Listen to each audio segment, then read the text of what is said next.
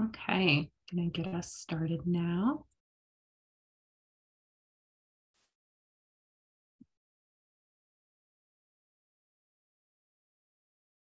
Hello, and welcome to Let's Chat About, the free monthly webinar series hosted by Hope and Focus.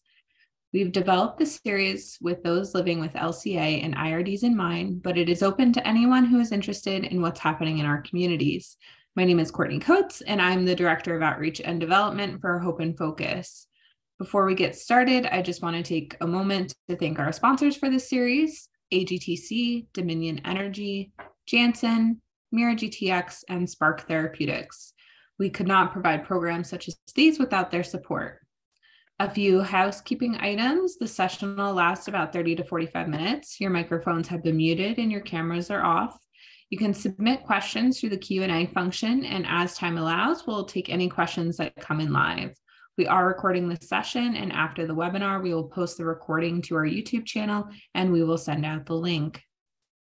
It is my pleasure today to welcome Karmen Trzupek, Senior Director of Scientific Programs at RareX, a position that enables her to bring together her passion for supporting rare disease communities and her experiences with academia, telemedicine, advocacy, and industry.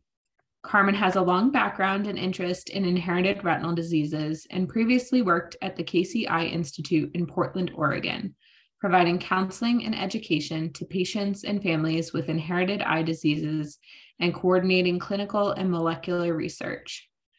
She developed the first nationwide telemedicine program for ocular genetic counseling and genetic testing at Informed DNA, and co-developed both pharma and advocacy-sponsored genetic testing programs as a consultant to Spark Therapeutics and the Foundation Fighting Blindness.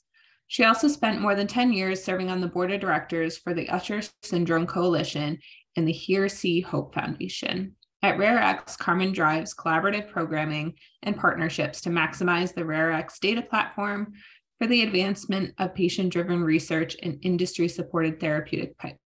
Thank you for joining us today, Karmen. Thank you, Courtney. Thanks. So just to get us started, can you tell us a little bit about RareX and how the company was founded? Sure. So RareX was actually founded by the same founder of Global Genes. So Nicole Boyce, who founded both organizations, had been at Global Genes for over 10 years. Global Genes is an organization that provides support for patients, families, and patient advocacy groups dedicated to rare diseases. So over the more than 10 years at Global Genes, what she and others had come to recognize is that there was a tremendous need to solve problems in data collection and data sharing for patients and patient communities affected by rare diseases. So, what often happens with rare disease patient data is that either data is collected somewhere, but it sits, privately, kind of in a silo. So maybe that's a natural history study that's done at a particular academic institution, but other researchers can't access that data. Or maybe the data is being actively collected by the patient community, but it's kind of a series of surveys that particular researchers want. And that data is really valuable to that particular researcher, but it's not generalizable and useful to lots of different research studies, or the data doesn't exist at all, right? So there are a lot of very rare diseases where they just don't have hardly any data. So RareX was really started to address all these data problems. So RareX has a platform, a data collection platform that enables rare disease communities, like even ultra rare, very small communities, to begin to collect data and to do that in a highly structured and streamlined way that exists, that aligns to existing research ontologies. Ontologies meaning sort of like naming conventions and categories. So we work very hard at RareX to make sure that every single question that gets asked of patients and families is a true data point, right? It's a research data point. So that's the way that we collect data, but then we also kind of the other side of that is that we share that data. So with patient permission, all of the data that's collected on the platform gets migrated over to a data analysis platform, and any qualified researcher can access that data. And through patient sharing preferences, we align how that data gets shared and where. That's great. It seems like a really good step in the right direction between bringing some uniformity to everything that is out there. Can you tell me a little bit more about your role and how that impacts RareX's work? Yeah. So essentially, my role, which was created when I came on board, because that's the way small companies are as you grow. So my role as Senior Director of Scientific Programs is essentially around the utilization of the data. So I develop both programming and really strategic collaborations to ensure that we are making the best use that we can of the data that patients and families entrust to us. So that means that one program, for example, that I'm managing this year is an open science data challenge. So we have currently about 30 patient advocacy groups in the pediatric neurodevelopmental space. So these are all families that have children affected with disorders where they have like global developmental delay and seizures, but they're different, right? So they're different, but similar and overlapping conditions. And we are pulling that data over and aligning it with some other partner data, and then making that widely available to a very large research community under a challenge environment, kind of like a hackathon, to try to generate some really useful insights, and also to generate research proposals for follow-on grants. So like, that's one example of how, like in my role, I'm really looking at how do we develop both the kind of partnerships for additional data sources, as well as like uses of the data that circle back and really benefit the patient community. Yeah, I think that collaboration amongst researchers and kind of challenging them in that way can kind of bring about really new change that we might not have seen in the past. It's always great when you get a bunch of people together and they can kind of have this back and forth and sharing of knowledge, and like that challenge seems really interesting way of inspiring. Yeah. And you know what? It also, like, there are data scientists who work on these kinds of challenges who aren't the researchers that like you would normally think about, right? They are not the academic clinical researchers or even laboratory researchers who currently work on that group of disorders, but many of them are data scientists that are sort of just broadly interested in healthcare and like the applicability of machine learning to healthcare challenges. Yeah, it's really neat how it's bringing together all those different types of people to forward a kind of more narrow mission, but affecting many different rare disease communities at the same time. Yeah.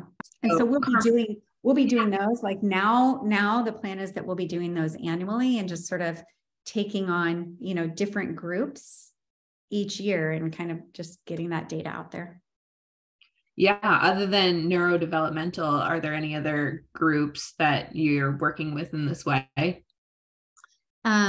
Well, this is our first one. So this is the first time that we've done this. And now our plan is to do one annually. So we haven't actually started planning for next year because we are deep in the planning for this year. Mm-hmm. But, other groups that are currently on the platform include like some adult onset neurodegenerative disorders. Also, some inherited retinal disorders. Usher syndrome, for example, like that community is actively collecting data on the platform. And then, as you know, other related inherited ocular disorders that aren't retinal, but share a lot of overlapping kind of issues and needs, like Leber hereditary optic neuropathy. They're collecting data. So there are these sort of, groups that we could think about designing challenges that sort of cover many different rare diseases instead of just one rare disease at a time. Yeah, that's really neat. So I know you've been involved in the IRD space for some time now. What inspired you to join Rare X? Yeah, so I have, my career as a genetic counselor really started in inherited retinal diseases. I started working at the KCI Institute in 2001.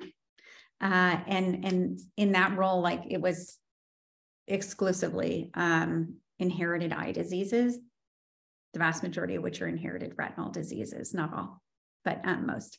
And so then when I left and went to go work for Informed DNA, I was really looking at how do I take so much of what we were providing to patients and families who traveled to our center, how do I take as much as I can from that kind of experience and make it available to the patients and families who can't do that kind of travel, who aren't making it to the major academic research centers. And so making a lot of that experience available in a telemedicine environment and doing that in collaboration and partnership with their local retina specialist, right? Not totally independently, but really in collaboration and in making sure that we're communicating back and forth.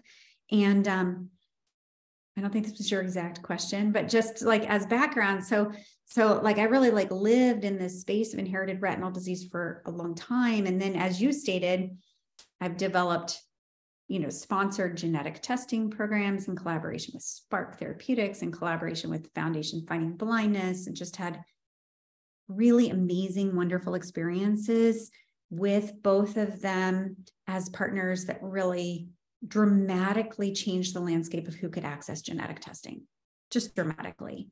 And just opening it up and getting genetic testing in the hands of so many more patients and families than had ever been able to access that before. And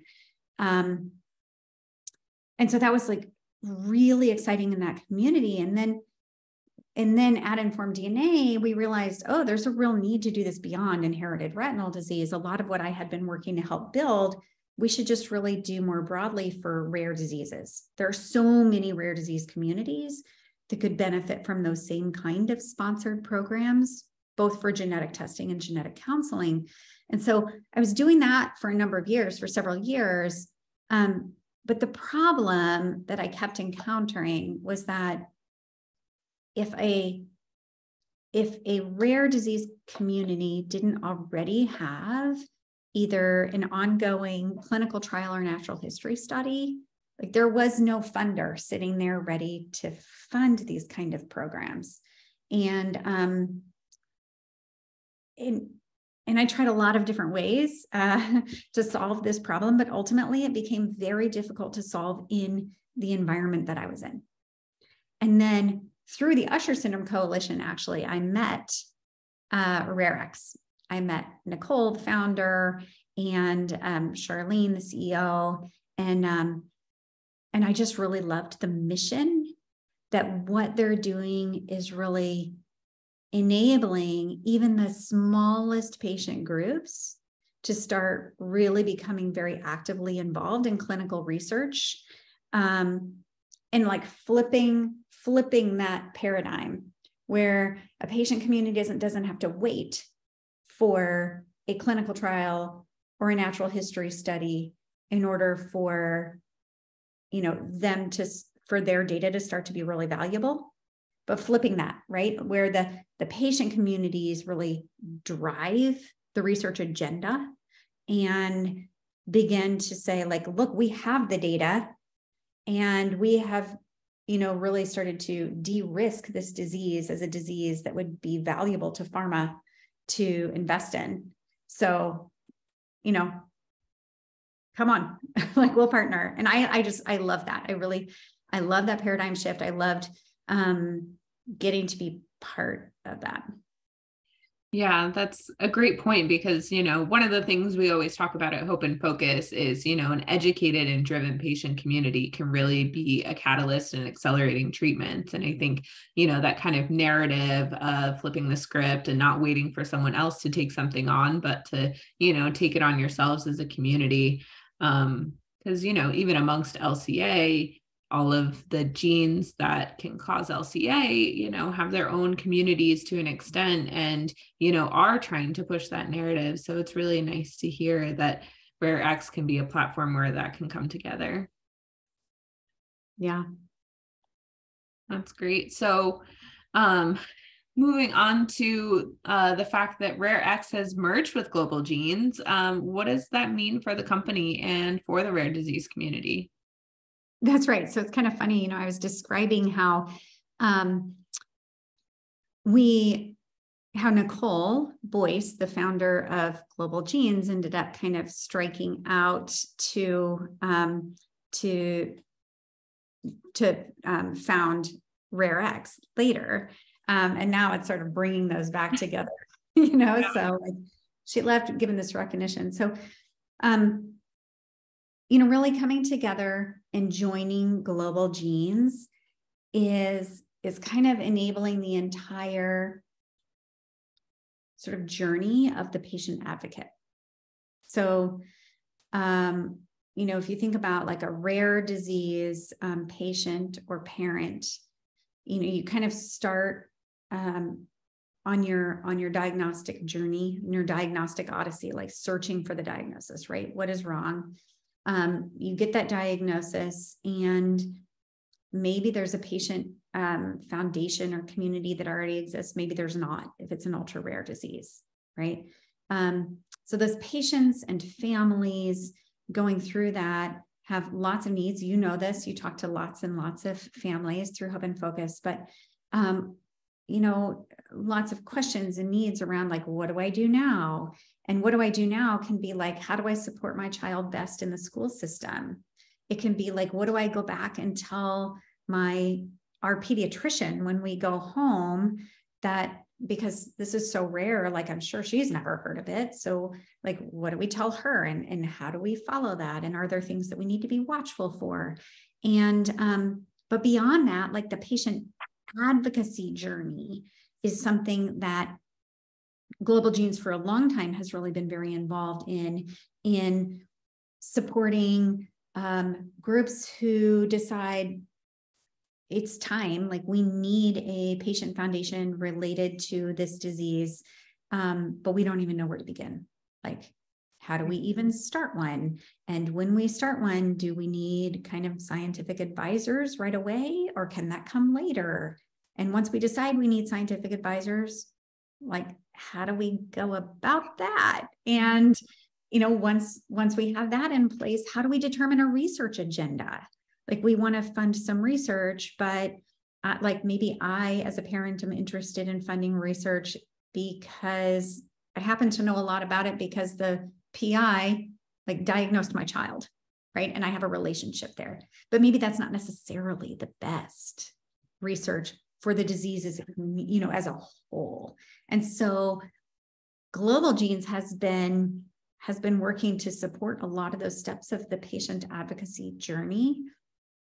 RareX has been developing this platform and developing these partnerships to use this data. And it's really just like, it's an extension of that patient advocate journey. And so much of what both Global Genes and RareX have been doing is related to how do we both educate and support patient advocates in becoming more active participants in research and helping to drive that research agenda. And so I think there's a lot of overlap that was beginning to really develop there that just makes sense. Yeah. I mean, I think that with patient advocacy, most foundations are started out of need, and they're often started by parents or those that are living with diseases. So it is inherently something that needs a lot of guidance and a lot of help and pushing in the right direction. And especially when it comes to a research standpoint, a lot of education around how best to go about that. So I think the services that are provided are very straightforward and needed for our community. So specifically within the IRD community, are there things that RareX is working on that can impact the IRD community? Yes. So right now it's sort of two things. So right now on the RareX platform, on the data collection platform, there are currently those two groups that I mentioned earlier actively collecting data. So the Usher Syndrome Coalition and actually a couple of other related patient advocacy groups in Usher syndrome, they're actively collecting data. And similarly, the Labor Hereditary Optic Neuropathy group is actively collecting data on that platform. But meanwhile, and you know this well, Courtney, I am co-leading an initiative called the Vision Consortium through RareX. And our goal with the Vision Consortium is to bring together various patient groups in inherited eye disease, which would include inherited retinal disease, but also inherited optic nerve disorders. So to bring these groups together and to utilize that kind of shared community for a couple of purposes.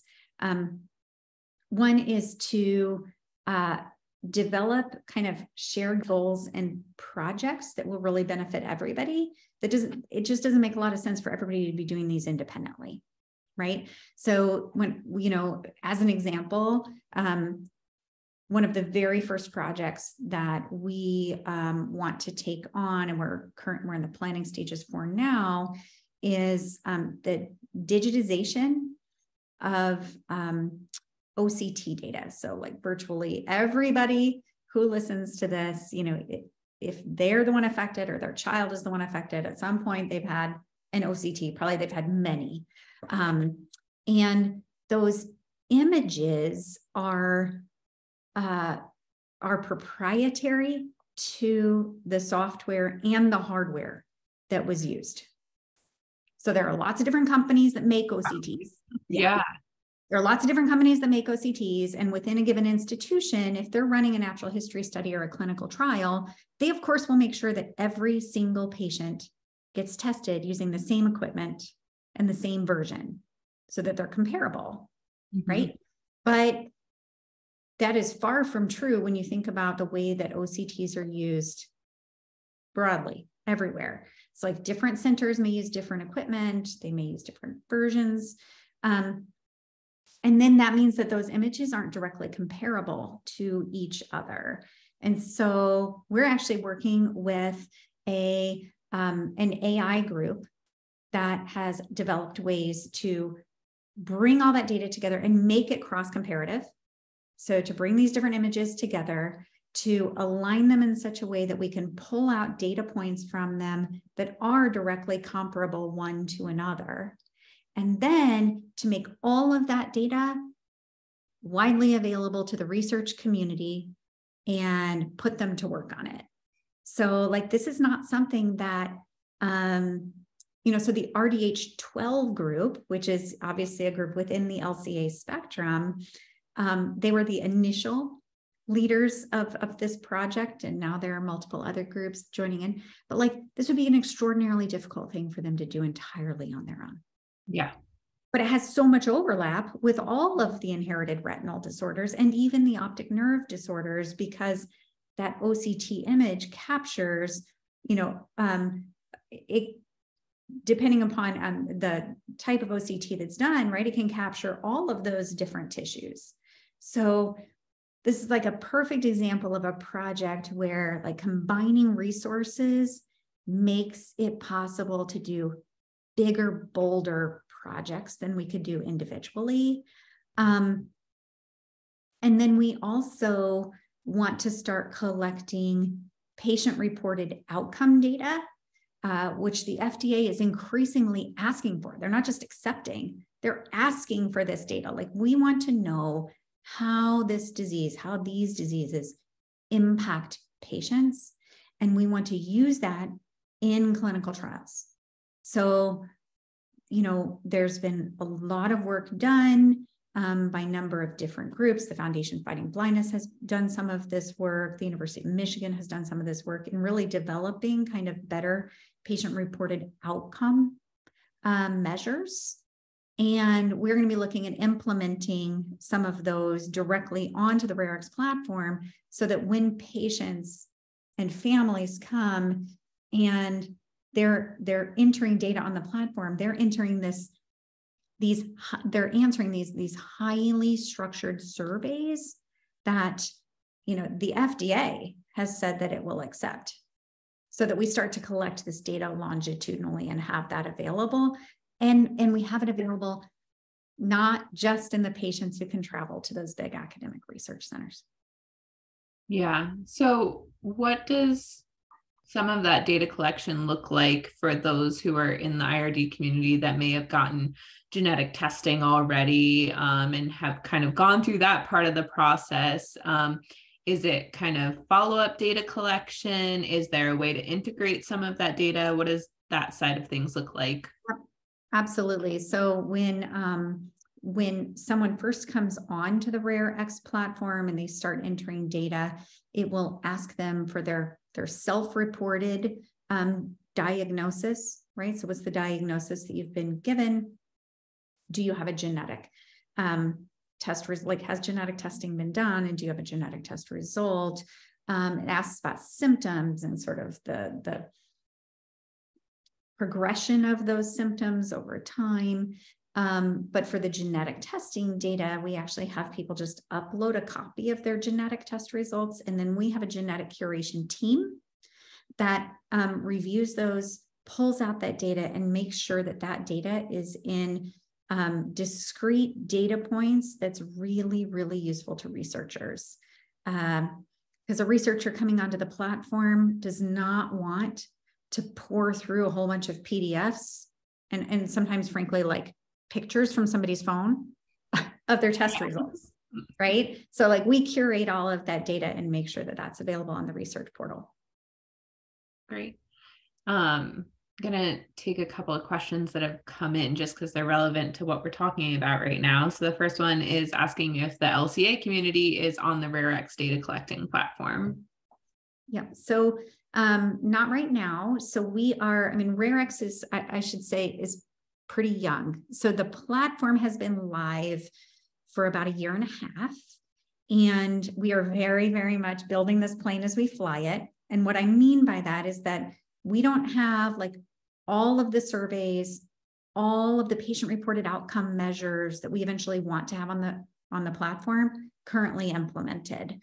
So part of what the Vision Consortium is doing is saying, like, what are all those things that we need, right? What are all the things that we want to make sure that we have on the platform? And how do we make sure that they're implemented in a way that really breaks down barriers that are often inherent to having a visual impairment, right? Less concerning if you're the parent of a child affected, because most of the parents are unaffected. But we want it to be accessible to everybody. So we're doing that work in the Vision Consortium to ensure that we're adding the right kinds of surveys and patient-reported outcome measures to the platform that are most useful to this patient community, to this broad patient community. And then, at that point, we'll continue to talk with Hope and Focus, with other groups. There are, of course, some individual groups within the LCA, like broader family of diseases, that have their own foundations, and some of them are actively participating in the Vision Consortium. So RDH12 is one of those that I already mentioned. CRB1 is one of those. And I think really, as soon as we start to have some of those more vision-specific surveys, both of them intend to come on and start collecting data pretty actively. Yeah. And then as a follow-up to that, is the genetic testing and counseling community. Are you working with them to make sure they have an awareness of the platform so that when they're diagnosed or their caregivers can participate?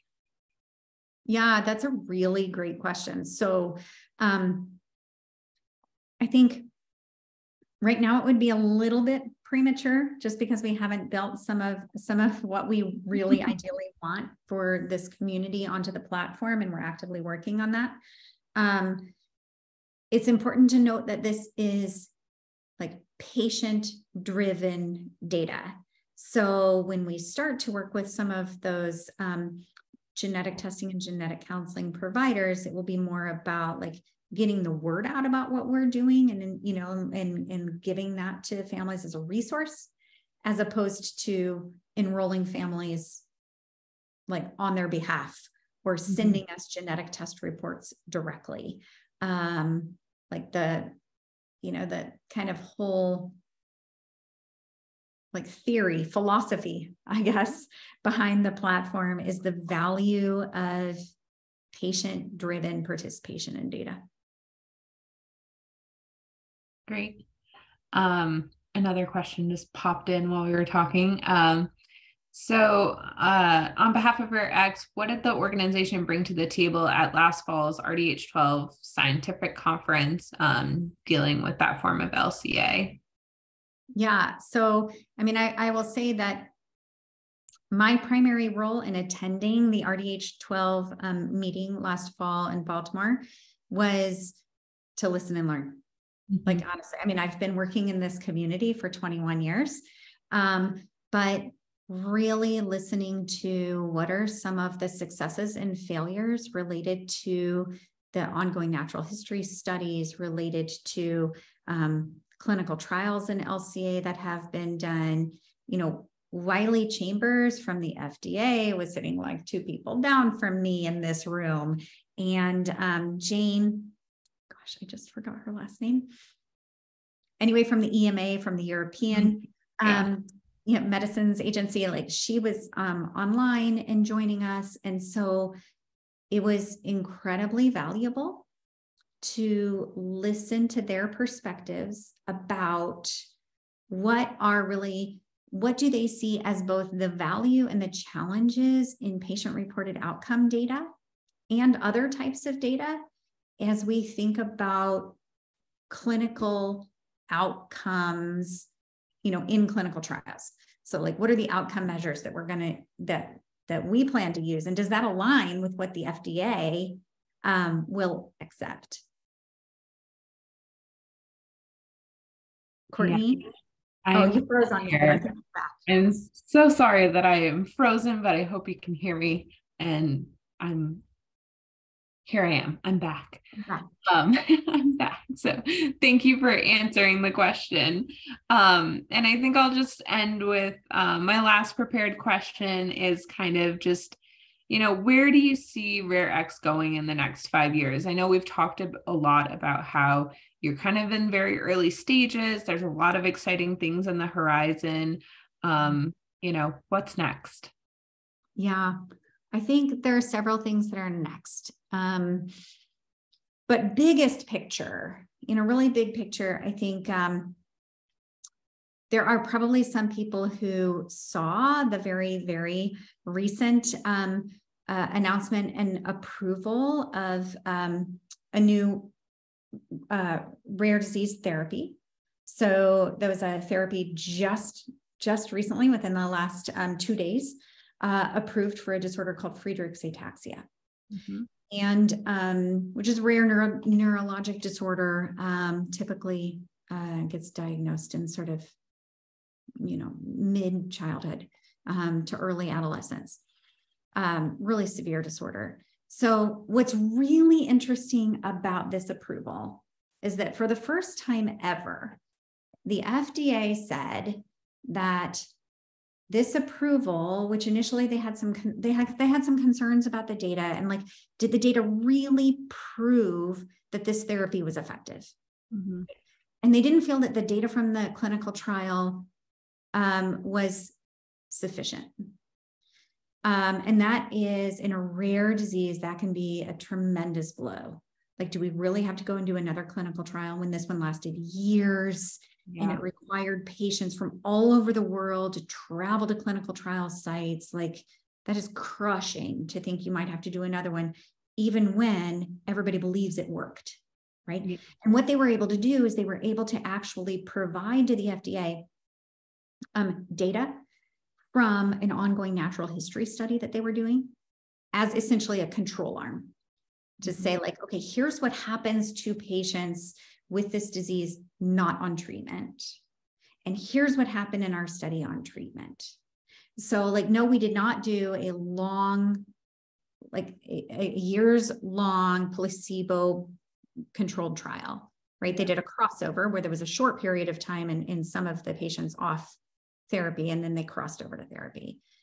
But they could say, like, yeah, but over the entire length of this clinical trial, if you compare all of those patients, the original set and the crossover set, to the untreated patients in the natural history study, there's a very clear difference. And for the first time ever, the FDA accepted that. And it has really brought up a lot of excitement and a lot of questions around, like, patient-generated data, because the patient community drove that natural history study. They started it, they funded it, they got the word out about it. Where Rare X and Global Genes has an opportunity to be really part of this story and part of the evolution, like the continued evolution of this, is to say, well, to what extent can we include patient data that is collected remotely?